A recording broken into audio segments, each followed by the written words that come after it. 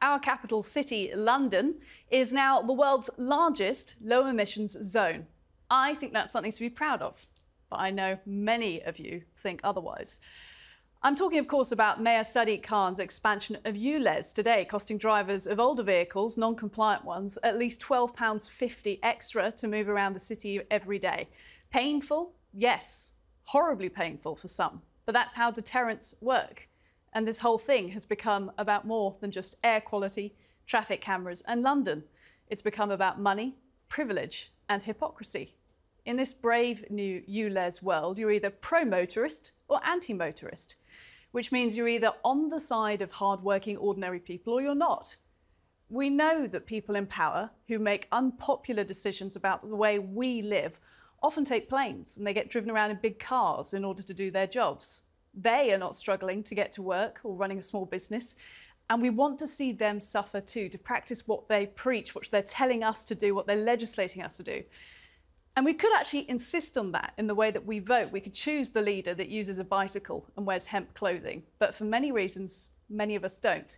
We could also insist the cost of tackling climate change gets heaped less on ordinary people and more on those still profiting from the stuff that is causing all of this, fossil fuels.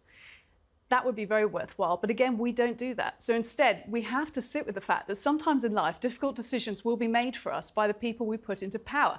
Decisions about our health and our future. And we should be reminded of and aware of our privilege to shout about these decisions as loud as we want, which is going on at the moment, very much so with ULEZ. And we have the power to vote differently next time, if we so choose. And we should remember that some people in other countries would seriously envy us that. And I think that is something else we can be proud of. Well, joining me to debate the cost of the climate crisis, Policy Director of the Grantham Institute on Climate Change, Bob Ward, and TalkTV presenter Richard Tice. In the studio, down the line, Professor Judith Carey, climatologist and author of the book Climate, Uncertainty and Risk, Rethinking Our Response.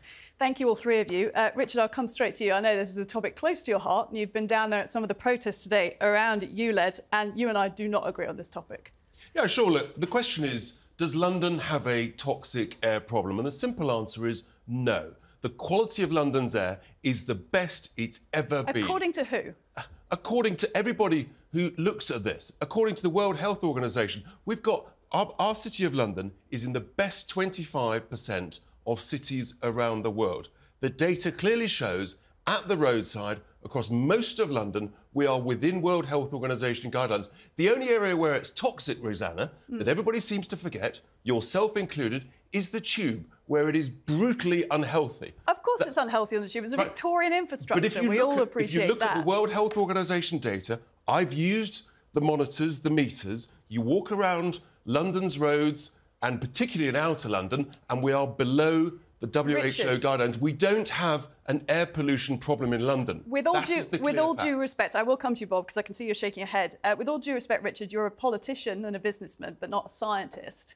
So we will come to the science experts shortly on this. But I'm just reading the data. On the politics side, I'm interested to know why you're pegging your political movement so much to this, when there has been so much polling that shows a lot of Brits actually really do care about climate change and they want to see the Conservatives do more. Don't confuse London's air quality with climate change. It's a completely different point. You're talking about what is the quality of London's air. It's the best it's ever been. I'll tell you why, because this is what people care about in London. And this is a tax grab on the poorest, the least well-off small businesses in London. And that's the point. And you don't seem to care about that. Of course I do.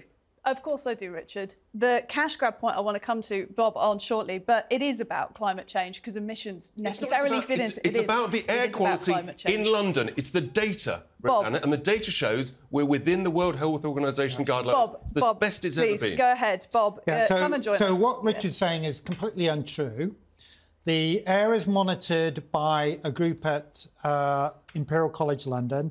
The last set of data was for 2020. So remember, it was a year when we had the lockdown in London. There was not a single site across London where the levels of particulate matter and of nitrogen dioxide, the two main air pollutants, were below the limit set by the World Health Organization, which is 20 micrograms for nitrogen dioxide. So it's completely untrue to say that the air in London is fit to breathe. It is dangerously high. Has it ever been better than it is now, Bob? Richard, has it ever been better? The answer is no. Better. It's the best it's ever been. Richard, there is not toxic air. You're lying. You're trying to shut me down. You claim that the air was within WHO limits. And it is. That is completely untrue. It is. I've been round with the meters. It says it's healthy. Richard, you and a meter is not a scientist. Yeah. It's a World Health Organization approved meter, Rosanna. What more? Have you done it?